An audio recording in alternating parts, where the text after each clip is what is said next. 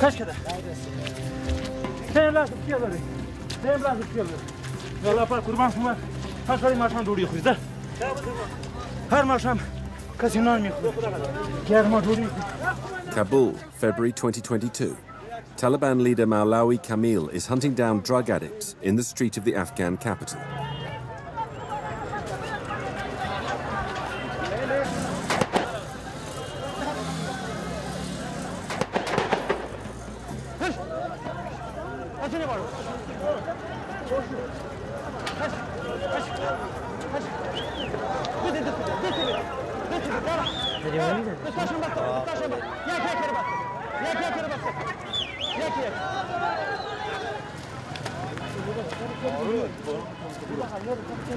Ever since they seized power again in August 2021, the Taliban has been cracking down on all addicts, real or presumed.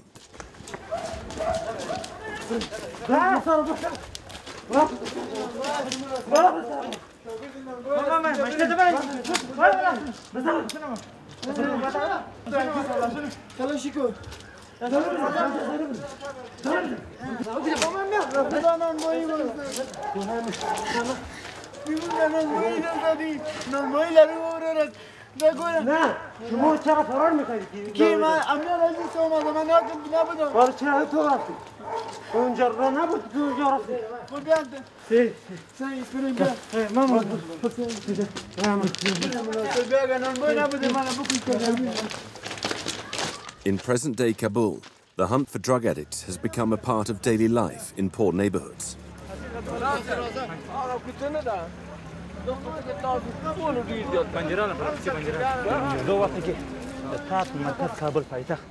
نقاط ان شاء الله تعالی کوم ونه خورل زی په در ترجمه دا سپیتل ملک په دې رزلان څخه پاکوم چې دې فاسد نظام په شل کلو کې د سمر ولست پات دې د بزاده پای ټکیږي دې د بزاده پای ټکیږي دا مظلوم ولست په دې شهر خلاص کوم ته چیلنج در کوم چې پر سړک باندې په کې دکانو خلک ماتړي هر چا کغلا وصل مجرا ورور د کبره د مشاري مرور لکه بوجي داره بالاش کو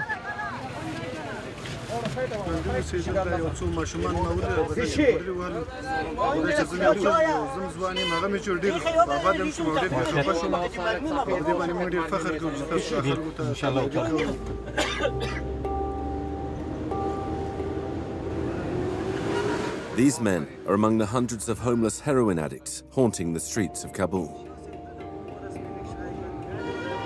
The Taliban have means all their own to combat this epidemic. They arrest thousands of people merely for looking like addicts and force them through rehabilitation programs.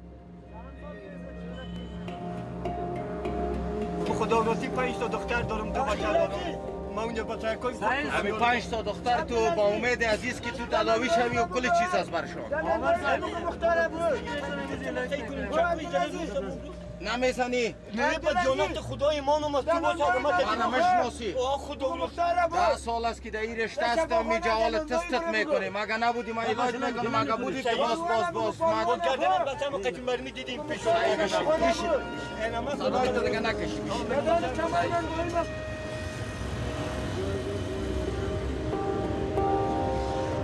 In the 90s, when the Taliban was running the country, growing poppy was forbidden and using it harshly punished.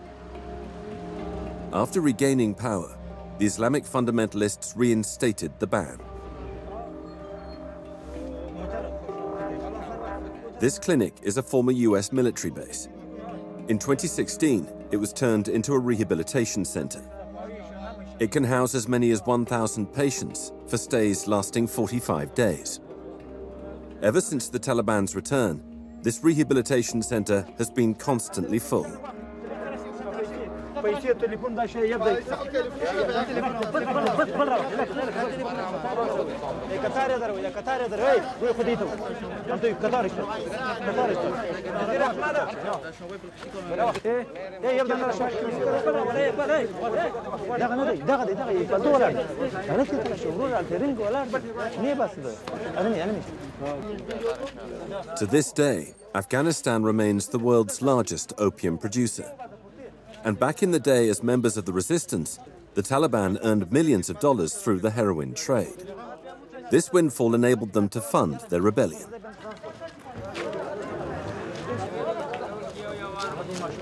اینا را ازشان میگیرن این شیشه است چیزی مضر است در بخش نیشه این را در داخل جان بدنشان کشیده میشه این پودر است که هیروین میگن اینا در جان بدن مریض پیدا میشن جامعهشان اینا هم کشیده از پیشان میشه. Going forward, growing and selling narcotics is also forbidden and penalized. در نگاه اسلام مطلق انیمیشه حرام است. مطلق حرام است. حالی ما به سر این تعهد خود ایستاده است. نمیمانیم. پشت بلکه یک مرکز کابل ما نیست. در 34 ولایت افغانستان ما میخوایم که به ضرب زودترین وقت بعضی یک نقاط پایان بگذاریم. نقاط صفر بگذاریم. از نگاه کشت، از نگاه فروختن، از نگاه کشیدن.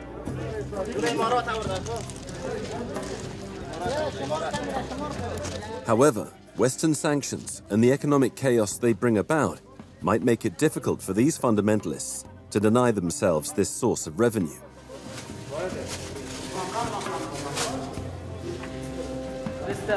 These recently detained men are at the beginning of 45 days of torment, with no painkillers or replacement products. Forced withdrawal is going to be debilitatingly painful. Most of the patients crammed in here are also ill and underfed.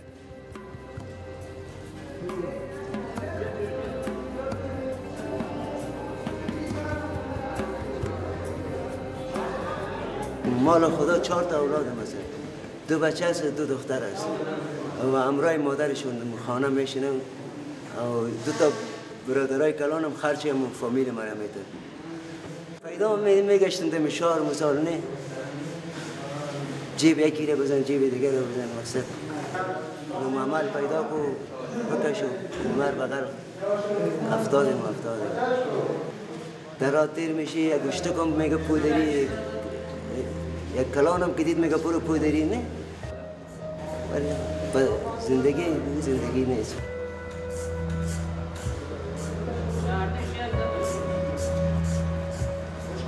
برای 3 سال میشه که مواد مخدر استفاده میکنم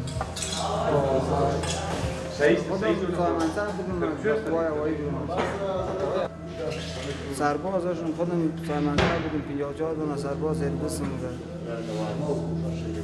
خب روزگار خراب اندیوالای دوست رفیق نال فامیلی دیگه بایی روز رسانده مانه میخوایم خدمت به فامیل کنیم خدمت به مردم خود کنیم به وطن خود کنیم دیگه نمیخوایم که باعث آزار و اذیت مردم خود قرار بگیریم از پیش ما مردم فامیل جامعه به تنگ برسه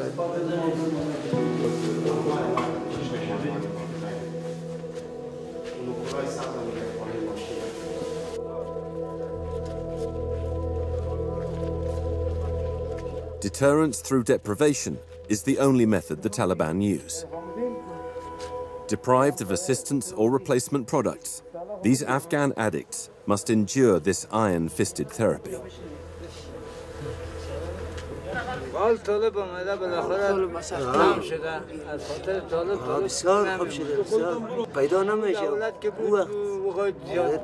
هر معتاد بده غرق نشه روان میبود کس غرض نمیگفتش حالی که بدر غرق نشه روان که طالب مالوب که لغت میزنه و که قنداق میزنه اما تو تیز میرن و زمان معتادی زیاد هر کدام کم شده هر کدام از یا 2 گرم 3 گرم دوا میزد حالا هر کدام از نیم گرم نمیزنه پیدا نمیتونن طالبا آمده کل را زده فهمیدی نشد عالم تخمنده پای ما هست فهمیدی کده چاقو کده برچه میزنه کده برچه کده کلاشینکوف بزنده نه اون مردم هایی که مثلا گنده فروشی میکنه باید مولا صاحبا باید دوره بگیره آیا با ما همکاری بکنه مولا صاحبا که کی گنده فروشی میکنه ما را زیر فشار نگیره من قطعش همکار هستم برش میگم اینی آدم است اینی نفره ای اول میام ما را فهمیدی زیر کتک میگیره چند تا طفل داری؟ 3 تا طفل دار از طفل هم قسم جگر خون منشو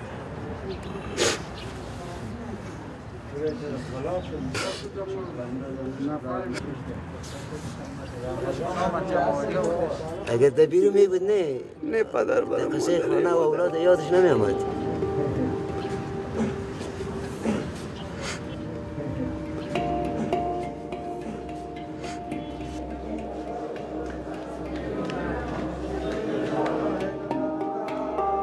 The addicts are detained in the rehabilitation center. The first 2 weeks are harrowing, and they won't all survive.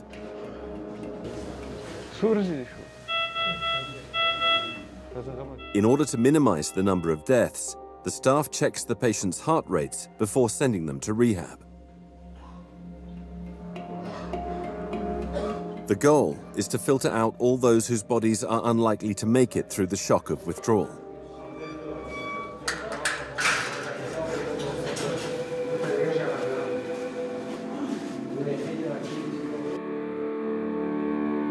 In Afghanistan, 40 years of conflict, poverty, unemployment, and post-war trauma have caused millions of people to succumb to substance abuse.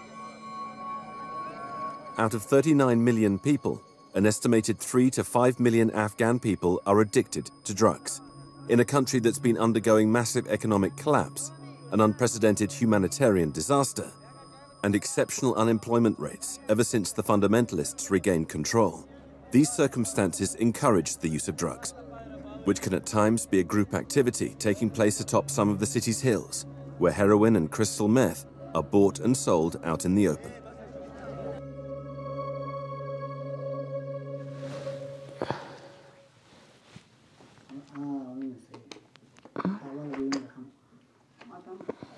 خیلی عکسی شوهر میه موتروانی میکرد خانه ما نکی نمونده دنبال چم گشتیم پیدا نتونستیم دیگه معلوم نیه کده کجا هسته نیستم نه خبر نداریم دیگه دنبال چی گشتیم پیدا نشد دیگه نه مردگیش نه زندگیشی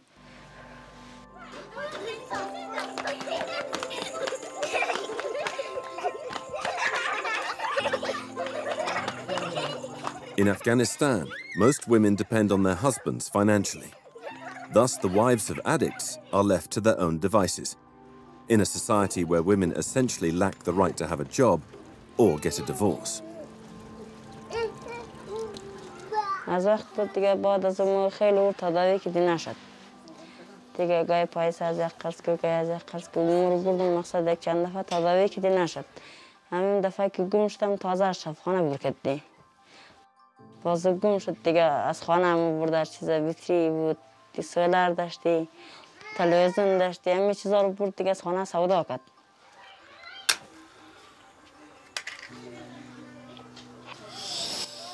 در خانه مواد میکشید دیگه خیلی دیگه دود میکرد و سر بشار سر صدا میکرد قد خود من جنگ غال مغال میکرد دیگه خرج نمیارد در خانه در قصه اشتکار نبود در قصه خانه نبود خواهی احساس میکنم که اگه باشم کوده درد از ما نمیخورم هم مثل مرده هوریا اگه مرده که بیسی مرده دیگه تا داشته اگه باش کم دیگه درد از ما نمیخورم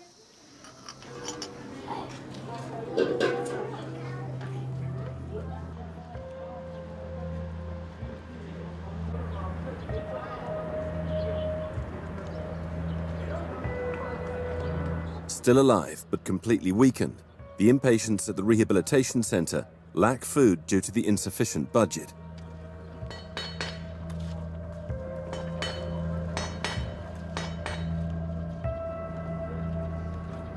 As if to further illustrate the economic chaos devastating the country, staff at the center haven't been paid for 8 months, just like most of the country's public servants since the Taliban's return to power.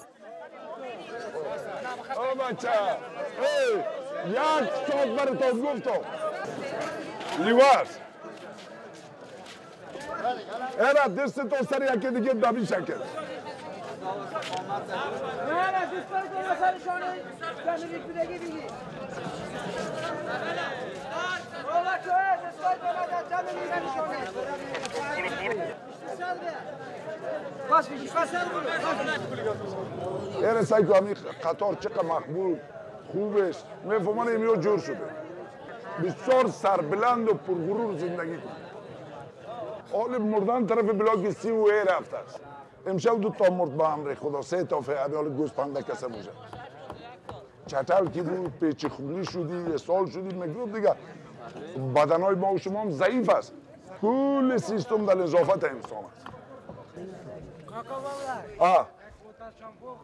من میگم یک موتر بگو یک بوتل من میگم یک موتر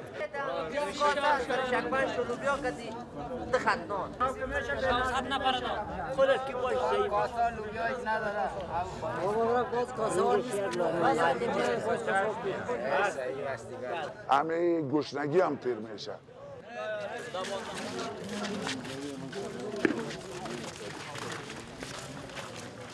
Babrak is a former mujahideen who fought the Taliban in the 90s before joining their ranks today.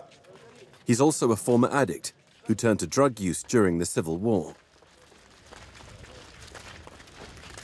ما روز اولی که فامیل آوردم اینجا بستر مرکه خود تصمیم خودم گرفته بودم تصمیم قاطع ما از پروردگارم آرزو داشتم که یک روز صحتیاب شوم او ما بتونم هموطن چی میکنی که به هر کسی که در این مواد سردچار شود بتونم صادقانه خدمت کنم.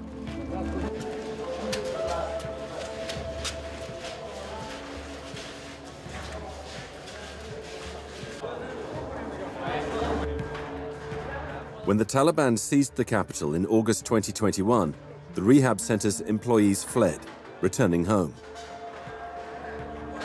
Babrak alone remained in order to protect the patients whose agony he knows so well.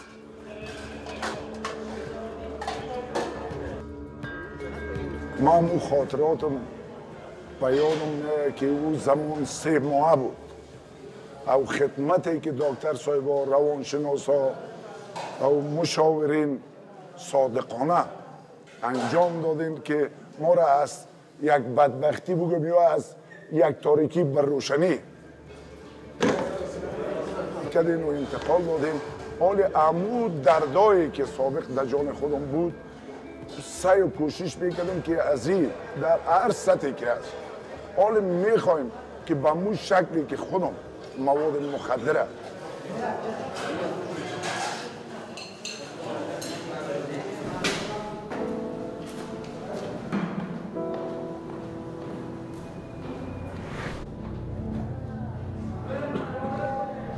After 2 weeks' strict and painful withdrawal, the patients are transferred to a rehabilitation center from which they'll officially be released after 30 days. خاطر 15 روز در اینجا میباشه شما میبینید که مریض با مشکلات بسیار زیاد از دلبد است، استفراغ داره، اسهال داره، درد بطنی داره و از نگاه روانی ثبات نداره. ما چی سالم است که چی سالم باشه برادر هیچی نداریم. هیچی نداریم دما رسیدگی نمیشه دیگه نمیشه مریض هستیم. کامرمینی میشه الهی ما نمیتونیم 115 روز ماشین چی فایده داره 115 روز دل گردنده ایست میشه با خدا کمبل پرست از اسپش از گشنگی مردیم اله نمیتونه اله بودی دیگه بومی مردم غریب بیچاره 4 ماشین گشنه هستیم در داخل گروگان هستیم اسیر هستیم ما ده هادو بد سچ قسمی که شما میبینید بسیار در حالات بسیار بدی قرار دارن و چون نو بستر شده دیگه ماراز ولایم ترک قطع دوایی بالای جهاز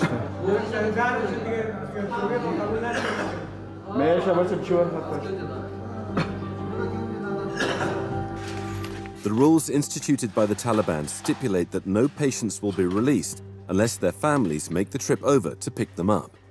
Parents must also guarantee that their children won't relapse. Many addicts, however, have lost all contact with their families and can end up spending weeks, if not months, interned in this rehabilitation center.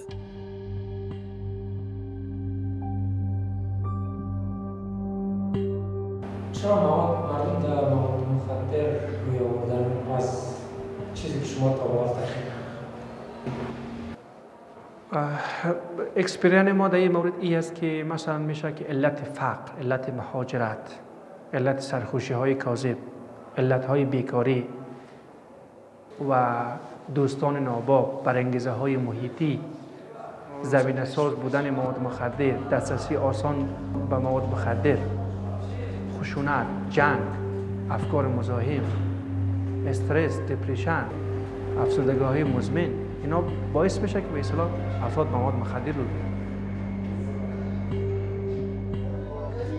سلام صبح شما بخیر، خوب هستین، بخیر هستین، صحتمند هستین.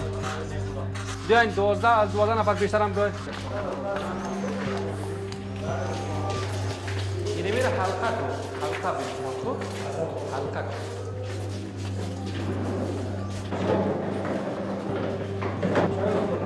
یکم دور میشه حلقه تو میتونه گرفتش.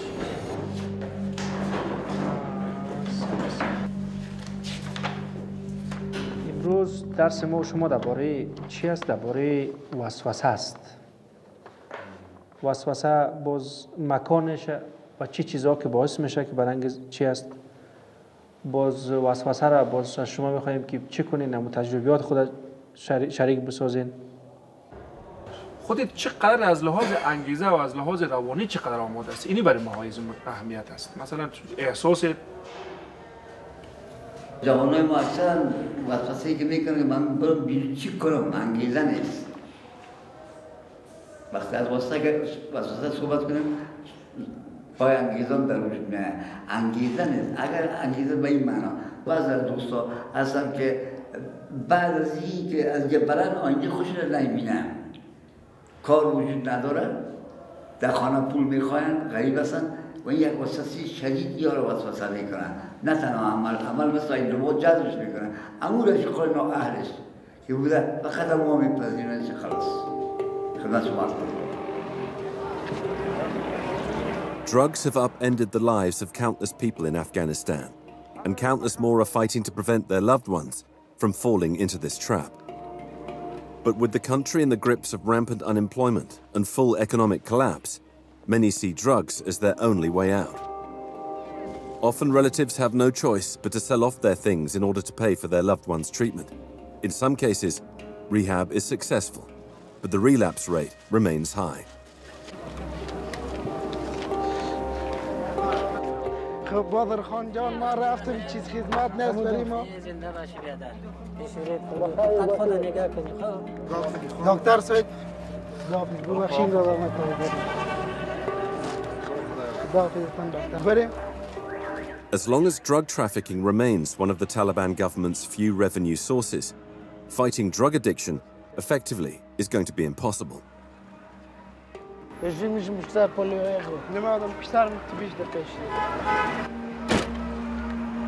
The war on drugs is far from being won, and through the heavy toll they're taking on the Afghan population, the sanctions levied by the international community are likely going to make things worse.